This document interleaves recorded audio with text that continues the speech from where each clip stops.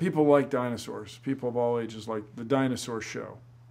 The buoyancy show was the #3 show, but for some reason we just had it dialed in.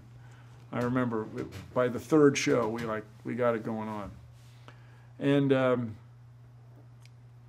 people like Food Web. The people like it, but the other one that's very popular is the paranormal, the pseudoscience, the pseudoscience show, about how you fool yourself, about how people make it look like they're ghosts, but they're no ghosts, and make it look like they're UFOs, or rather alien spacecraft, but there aren't any. And that's a very popular show among science educators. And the probability show is popular, where we had a single red styrofoam peanut buried in millions of other styrofoam peanuts, and then you had to pay $1 to get every styrofoam peanut. You'd probably lose. You would not make money on that. And it just sort of drives it home.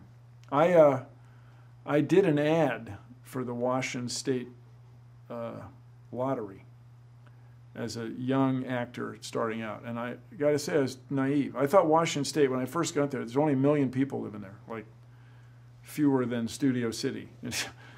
And I thought the lottery would be fun. It's great for people. It's fun. But looking back, the lottery is, I know this is controversial, but the lottery brings in a lot of money for states.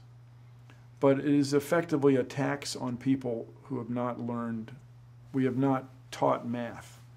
So in a sense, the state's responsible, by the state, I mean, the public school system's responsible for not educating people about how you always lose the lottery.